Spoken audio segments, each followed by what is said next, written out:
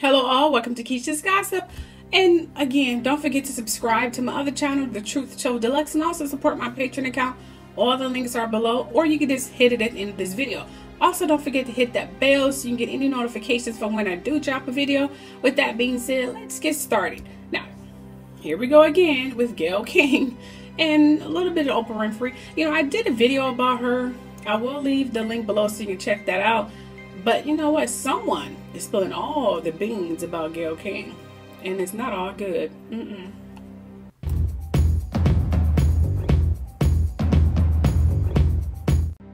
Okay, we all know Gayle is very ruthless. She and Oprah are friends, and she was once married. Those are the basic stats. We already know that already. But no one doesn't know how she became who she is and how she rose so fast. Believe it or not, Gayle moved up by ousting her rivals and taking cases that gained views, regardless of if it goes against her race, history. Who cares? I mean, money and power, right? Oh, there's more. You see, Gayle is known to frozen out her rivals and surviving sex scandals, but still managed to live a stunning private life, which is abundantly impossible in this business. Faced with a record reputation caused by allegations of sexual misconduct against host Charlie Rose and CEO Les Moonves, CBS News President Susan Zirinsky begged Gayle to save the network. Oh yes. However, Sly Gayle only signed on after her salary was doubled to $11 million, and rival Norah O'Donnell, and let's be realistic here, was booted off show and moved to 60 Minutes and CBS Evening News, sources claim. So yes, that's what she did. She basically had Norah O'Donnell booted off and booted to nightly news that a lot of people really don't watch. Oh yes. Oh, I'm not done yet.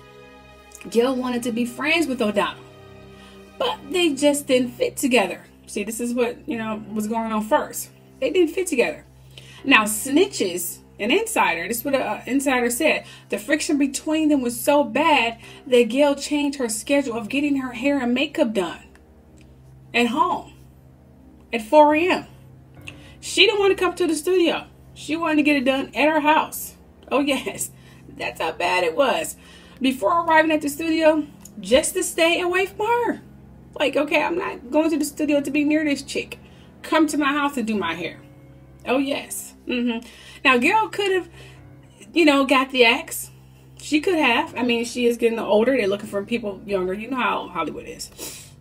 But instead, the network brass took the hint and pushed Norah to another slot. And like I said earlier, they doubled her salary.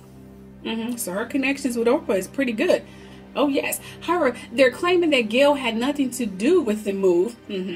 Oh, I'm still not done yet. It seems that Gayle co-workers praise her in public, but secretly and behind closed doors, she's known for being calculated and very cold. I mean, it's no coincidence that she managed to nab one of the biggest interviews with R. Kelly, okay, as she was in the middle, pay attention, of negotiating a contract. Oh, yes, there was pretty much about to end her contract there.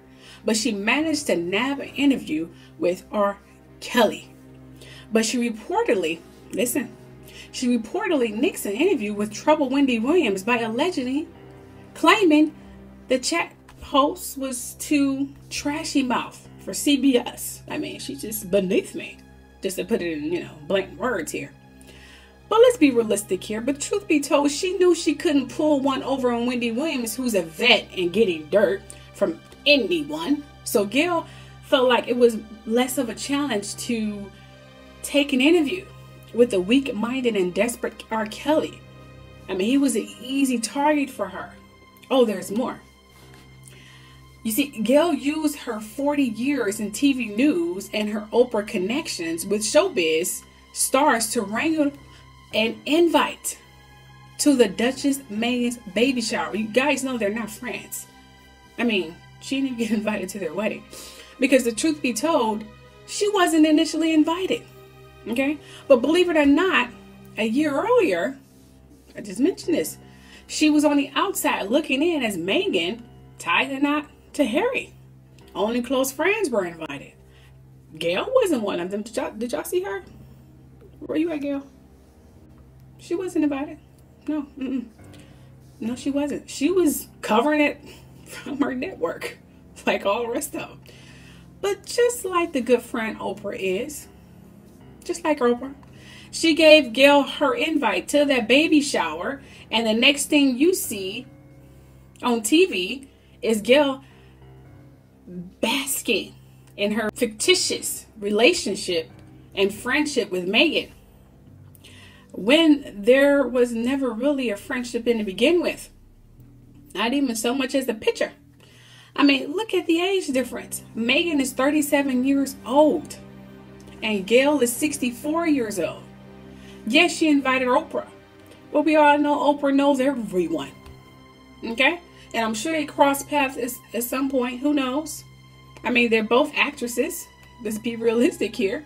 So now she's trying to use her connections and race to nab an interview with Beyonce and Jay-Z. Did y'all know that?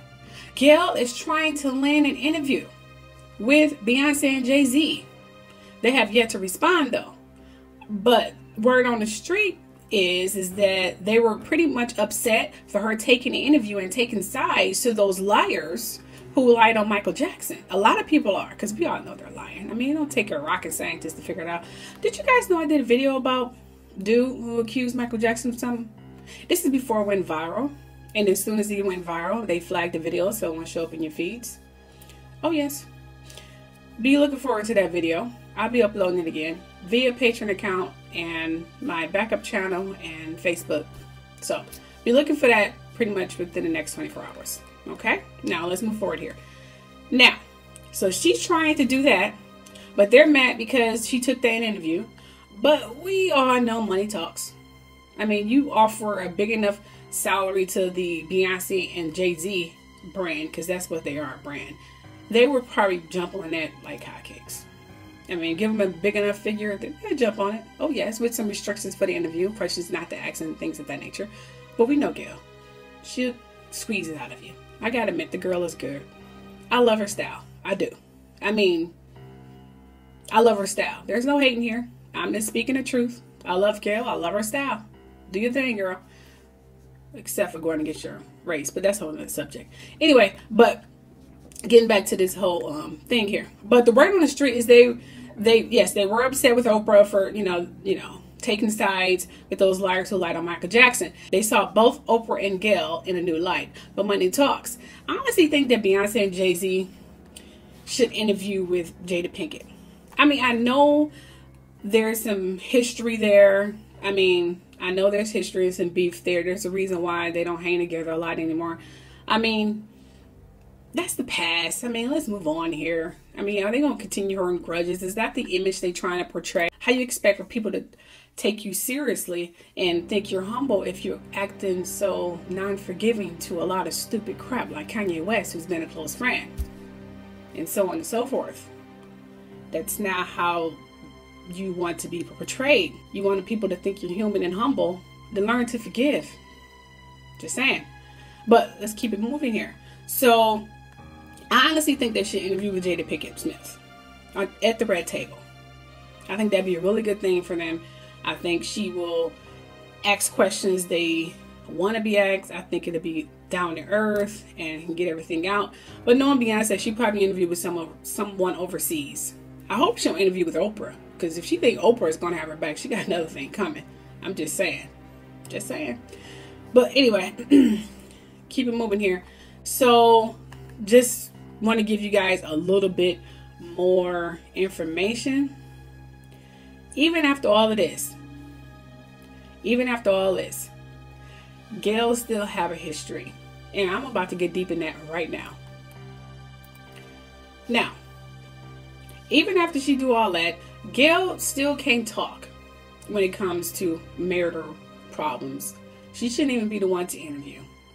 I mean, after her 11-year-old marriage to Connecticut Assistant Attorney General William Bumpus, whom she has 2 grown kids with, she apparently caught him cheating.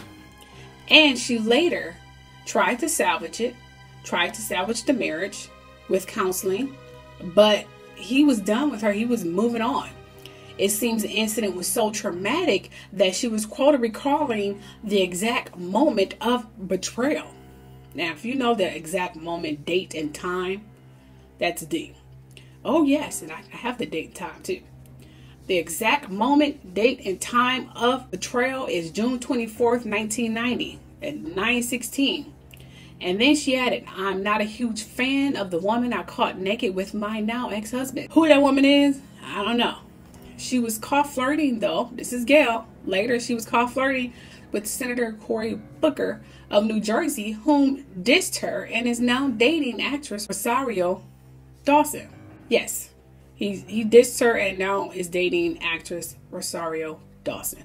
So now it's claimed that Gayle has buried herself in her work and pretty much stopped flirting with men and enjoying her $7 million apartment in New York. She's told to just get home. She take off her wig and makeup upon arriving at home and start checking her emails, texting her friends, and desperately trying to, nab interviews of B&J and North Korean dictator Kim Jong-un and college robbery suspect and actress Felicity Huffman. That is the life that Gayle lives, unfortunately. I pray she finds the happiness she deserves, because every woman deserves to be happy. I mean, every time you see her, she seems so unhappy. I mean, you can see her. I mean, she aged substantially over the past 5 or 10 so years. I mean, I may have my disregards about how she exploited her own people to move up the ladder. I mean, I would never get over that, but I don't hate her. And I respect her regardless of her hustle. I know it can't be easy. I mean, I'm not a hateful person. I'm not on here to hate people, because I don't even hate Beyonce and Jay-Z, although I have disregards on theirs as well, a lot. But I don't hate them. I just like some of their business aspects. But hey, you do what you got to do, just saying. But that being said, people, I'm going to end it here. And again, don't forget to subscribe to my backup channel, The Truth Show Deluxe, and also support my Patreon account. All the links are below, or you can just hit them at the end of this video. Also, don't forget to hit the bell so you can get notifications for when I drop another video. Love you all. Talk to you all later. Bye.